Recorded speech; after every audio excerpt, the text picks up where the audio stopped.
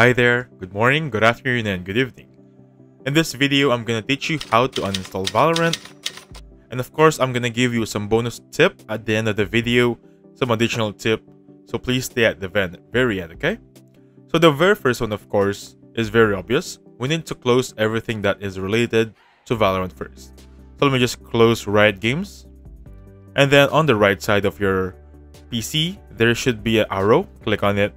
These are the hidden icons. So make sure the Riot Games or Riot client is not running on the background. So simply click on Exit for that one. Same goes for Riot Vanguard. Click on Escape, Exit Vanguard. And then basically with this one, click on Yes. So here's another option on removing the background resources of Riot or Valorant. So make sure you go to Task Manager. To enter Task Manager, so simply right click on the taskbar and simply type in or click Task Manager right there. Once it's opened up, so the thing you need to look for are Valorant, Riot, and Riot Vanguard. So if you cannot see it manually, of course, just select one and type the letter V. The good thing about Task Manager is that it's going to be alphabetically arranged.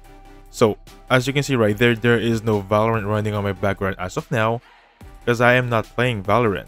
However, you need to remove this one, Vanguard, and next up is Riot.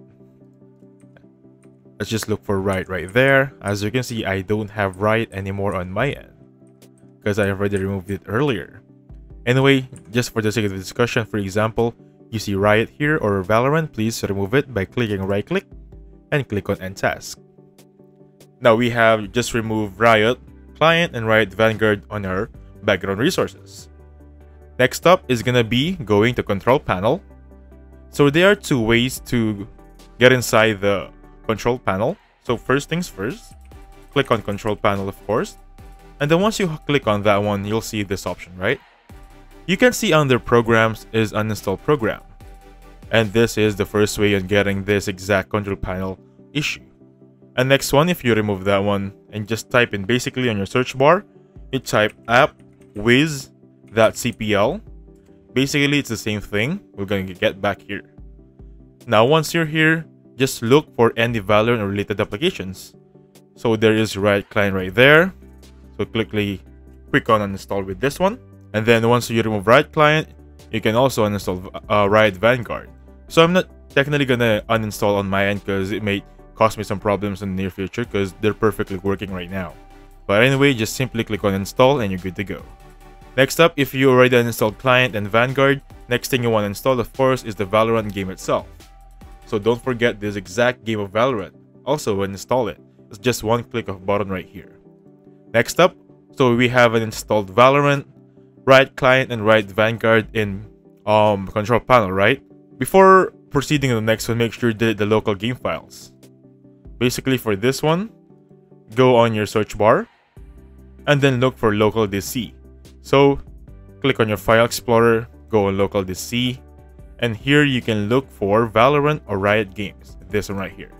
So delete everything you see here, like so. Once you delete it, you're gonna be good to go to proceed to the next step. So let me just proceed to the next step right now. So on this one, click on Run command. Make sure it's gonna be this one. It should look like this, and again guys, make sure you type in local app data. After clicking local app data, you should see this part. It should open up as it is and look for Valorant.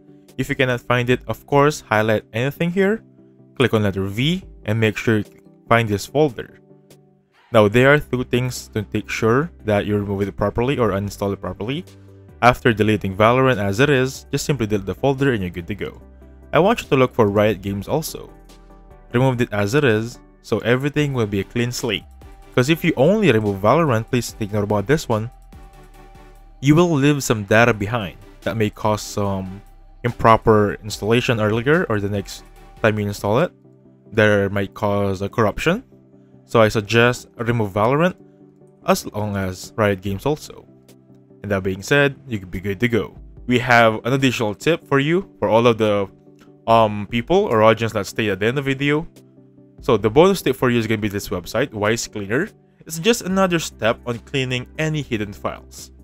Because what we did earlier, there are still hidden files that are inside your computer. So we're going to use this one. This is the link. And this is going to be the website, or rather third-party application, once it's fully installed. So it's much like control panel. Just look for the exact application we're trying to uninstall. For example, Riot Client. Make sure to highlight everything, and let's look for Valorant one more time.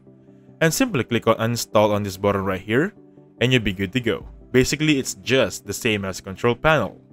And that's it. Now, for some reason, you have already successfully uninstalled Valorant on your PC, and you want to reinstall it. So open any browser of your choice, go to the website. So this should be the landing page of Valorant. This is the link, and it may differ on the end because this is Singapore server. If you're using, I think, North America server or any other Asia server, anyway, this should be the landing page also. Simply click on play free on this one, and then once you click on play free, sign in or make one account and simply install Valorant from the file download. Basically, that's it. Anyway, that being said, thank you so much for watching. Please hit the like button and subscribe. I'll catch you guys on the next one. Goodbye for now.